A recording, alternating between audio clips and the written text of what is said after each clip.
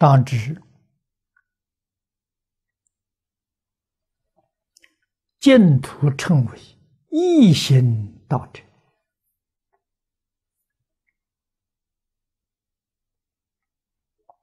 这是古大德常讲的，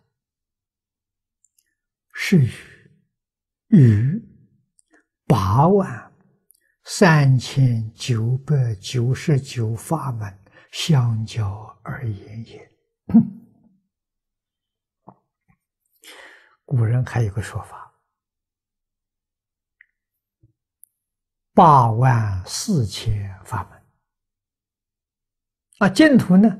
净土是特别法门，84000法门之外的一个特别法门，叫门语大道。念老在此地是把净土宗也列入84000法门里头的一个法门。所以他说，其余3999法门而已。我们还是古大德讲的有味道。84000法门之外，叫门语大道。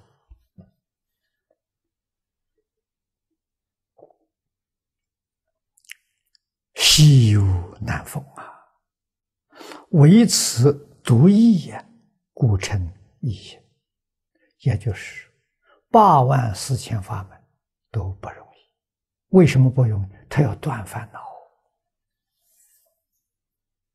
这就难了。我们断不掉除法门不要断烦恼，只要伏烦恼，把烦恼伏住，像石头压草，把它压住就行了。断是什么？连根拔掉，那叫断。那个难啊，真难啊！石头压草，石头是什么呢？南无阿弥陀佛是石头，用这个东西把它压住。也就是说，我们起心动念的时候，念头才起，立刻就阿弥陀佛，把它转变成阿弥陀佛，不叫这个念头去发展，去扩大，不许扩大。不管是善念，不管是恶念，只要是念头起来，就阿弥陀佛把它压住，通通都归到阿弥陀佛上。